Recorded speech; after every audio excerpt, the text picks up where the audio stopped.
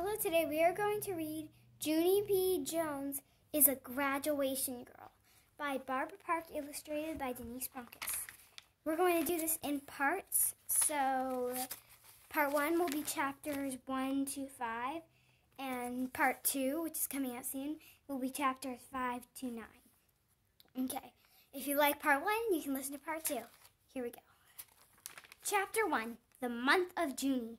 My name is Junie B. Jones. The B stands for Beatrice, except I don't like Beatrice. I just like B, and that's all. I was named after the month of Junie, because Junie is the month I was born in, of course. And wait till you hear this. Yesterday, I finally had my birthday, and now I am 6 years old! That day was like magic, I tell you. Because on Saturday, right when I went to bed, I was only 5 years old. And the next morning, boom, I was 6! Here's a picture of Junie B. Jones eating cake at her birthday party. She looks pretty happy there, doesn't she? Okay, here we go. My Grandma Helen Miller had a happy birthday party for me. She invited my mother and daddy and my grandpa Frank Miller. Also, she invited my baby brother named Ollie. He is 7 months old. He did not add that much. I loved my party a very lot. First, I love my chocolatey cake with white icing. Next, I love my strawberry ice cream.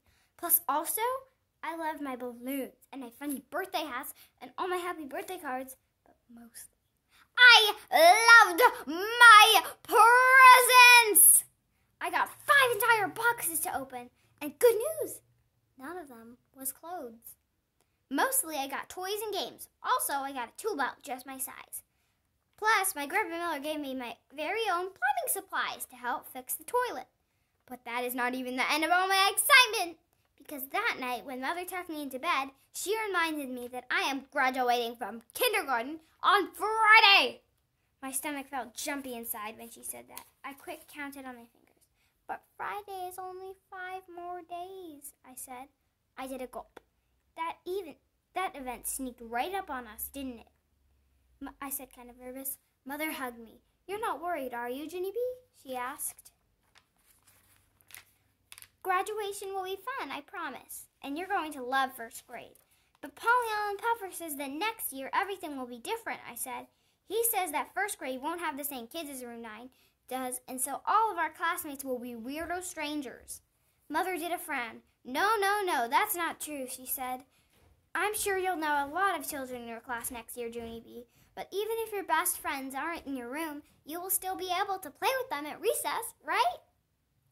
I nodded my head kind of slow. Yes, I guess so, I said.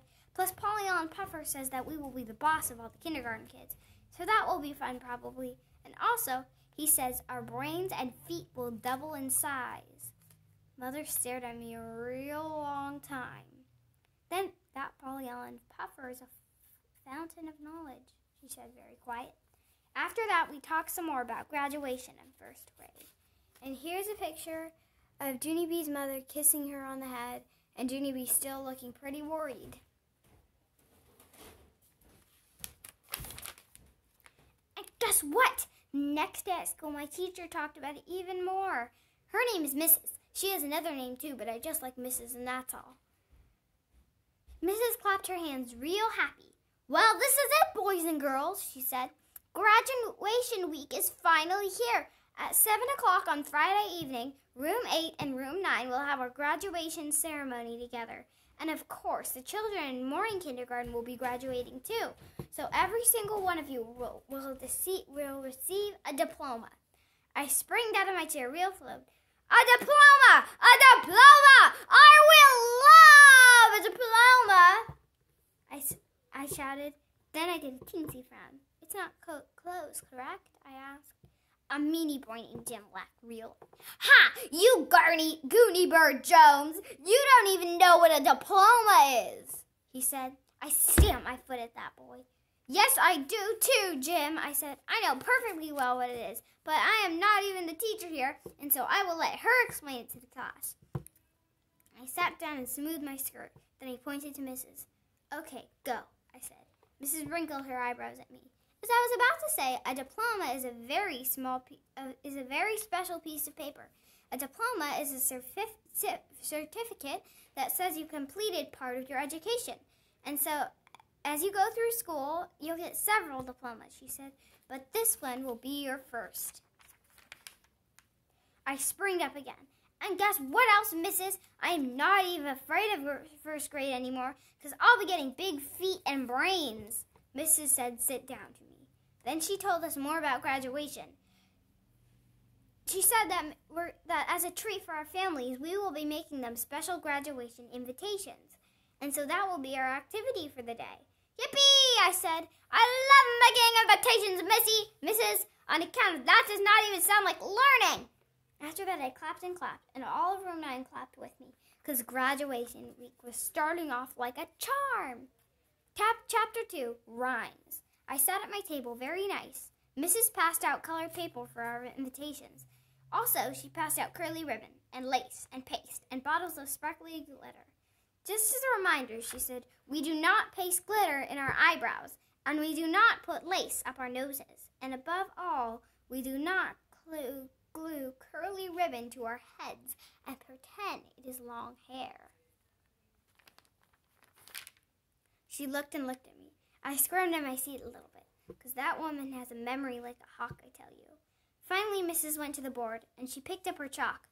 On the inside of her cards, we are going to write a poem about graduation. Does anyone have any ideas for the first line? My friend named Grace waved her hand all around in the air. Roses are red! Roses are red! She called out. Yes! Hollered room 9. Roses are red! Mrs. smiled. She wrote it on the board for us. Okay, now what about the second line? She asked. Room 9 hollered in. Violets are blue! Violets are blue! Violets are blue! Mrs. wrote that line too. Very good, class, she said. Now who can think of the third line? Maybe we should try to mention something about graduation in this one? Does anyone have any ideas? A shy boy named William stood up next to his table.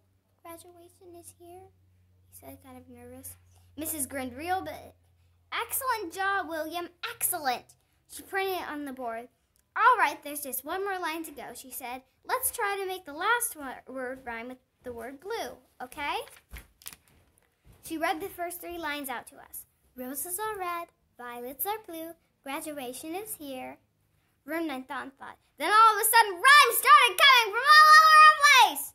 My dress will be new, called Lucille.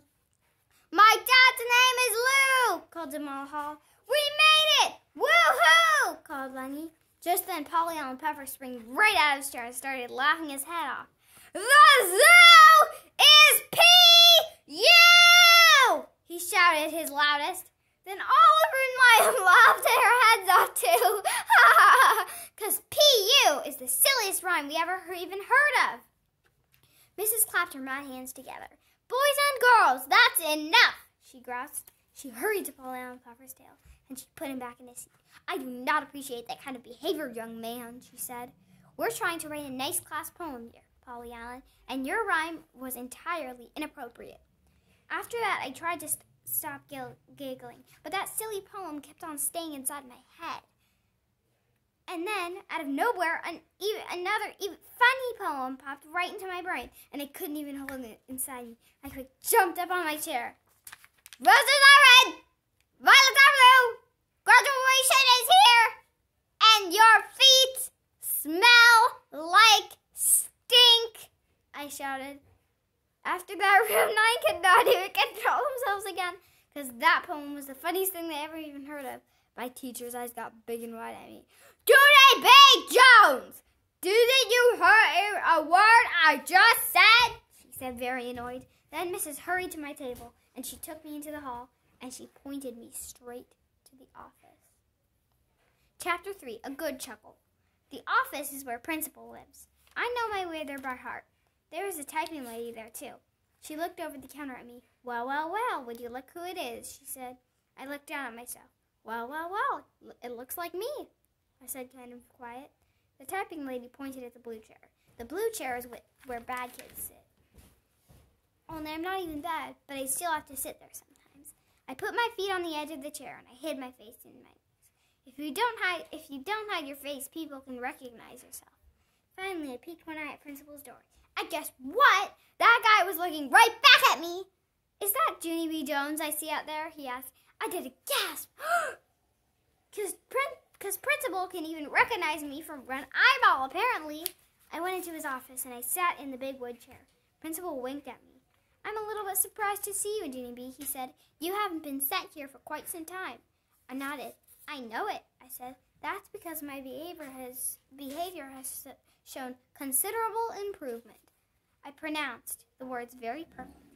My teacher printed those words on the report card. On my report card, I said, and guess what else? Showed improvement. My speaking, that's what. Because I don't say run anymore, and I don't say think, and I don't say throwed. Do you want to hear me say them right? Huh? Do you, Principal? I took a big breath. Ran, thought, through. I said. I smiled very proud. See, I told you. Mother says I am getting a better vocabulary. I said. Vocabulary, said Principal. Whatever, I said.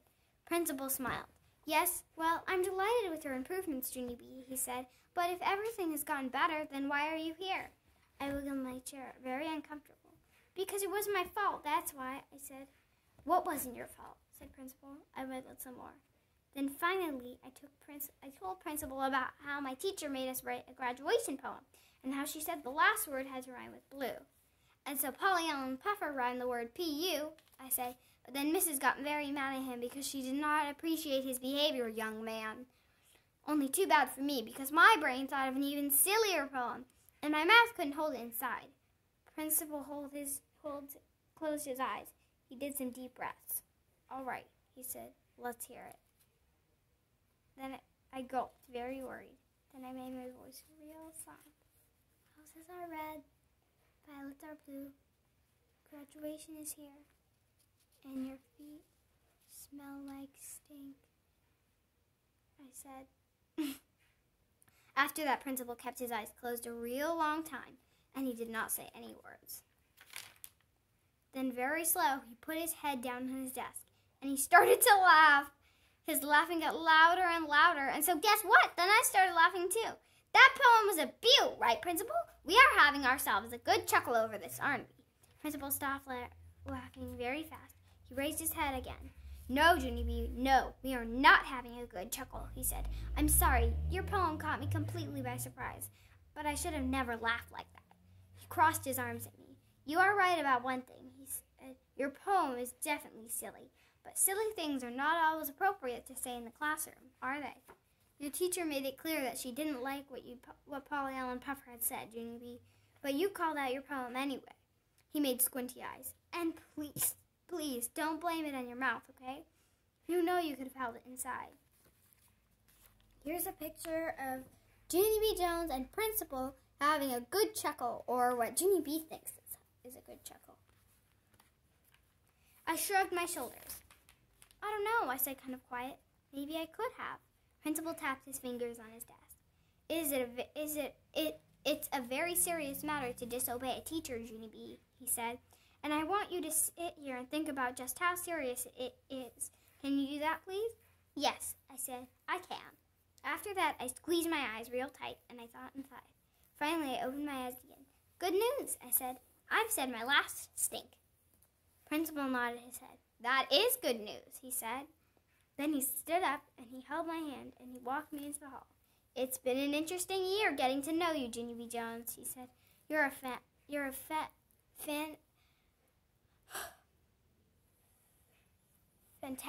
little, what does it say? Fantastic little girl. Thank you, I said. You are a fantastic too. After that, both of us waved goodbye, and I started skipping back to room 9. Then all of a sudden I stopped, and I spun around. Yeah, only we are not saying goodbye forever, right, Principal? Right? Because next year I will get sent down here too, probably, or else maybe you and I will see each other on the playground, right? Principal did a chuckle. Right, he said. Hooray, I said. Hooray! Then I turned back around and I skipped to room 9 my fastest, because maybe if I hurry, I could still sprinkle glitter on something. Chapter 4, Cats and Gowns. I skipped in the door of room 9. Then my whole face got happy. Because guess who was talking to my teacher? It was Gus Maloney! That's who! And Gus Maloney is my favorite janitor. I zoomed right over to that guy. Gus Maloney! Gus Maloney! Is it a joy to see you? I said. And so what brings you here anyway? Gus Maloney patted my head. I had an important delivery to make, sis, he said. Just then, my bestest friend Lucille came over, running up to me. She pointed at a big stack of boxes. It's cats and gowns, Junie, she shouted. Gus Maloney brought us cats and gowns. She twirled me all around. I heard him talking to the teacher. The cats and gowns are right in there in those boxes. Everyone is getting one for graduation, she said. I jumped up and down at that wonderful news, because who doesn't love cats? That's what I would like to know. Cats and gowns, I hollered. Cats and gowns, hollered room 9. Mrs. sat down in her chair real slow. Then Gus Maloney patted her shoulder, and he said the word, good luck. Mrs. said for room 9 to please stop shouting. I'm sorry, boys and girls, but Lucille did not hear me correctly, she said. No one in room 9 is getting a cat and gown for graduation. Room 9 did a loud groan. Then what are we getting exactly, I asked. Caps and gowns, said Mrs. You are all getting a cap and gown for graduation, not cat and gown. No, said Lucille. I heard you say cat, teacher. I know I did. Mrs. said for Lucille to hush. When she passed out the boxes to all the children, I looked inside my box, real curious. Then I kept looking and looking, because something was not right in there. My cap got run over by a truck. I said. It is a big square fatso. Mrs. laughed. Then she came to my table, and she unfolded my cap, and she put it right on my head. Hey, what do you know? It fits, I said. After that, all of us put on our caps and gowns, and we skipped all around the room. Only not Lucille, because she was still mad about the cat issue, of course. Pretty soon the bell was going to ring, and so Mrs. made us put our outfits back in our boxes. I'm going to let you take these home with you today, she said, but please do not play with them on the bus, and do not play with them at home either. These caps and gowns are white, okay? And white material gets soiled very easily. I know it, Mrs., I said. I know white material gets soiled easy, because one time my Grandpa Miller spilled beer on his new white tie, and you can still see beer spots on that thing. Mrs. looked and looked at me. Then she sat back down in her desk very quiet, and she waited for the bell to ring. Chapter 5, $1,000,000. We're going to leave off there. That was part 1 of Junie B. Jones is a Graduation Girl. If you like part 1, you can read part 2.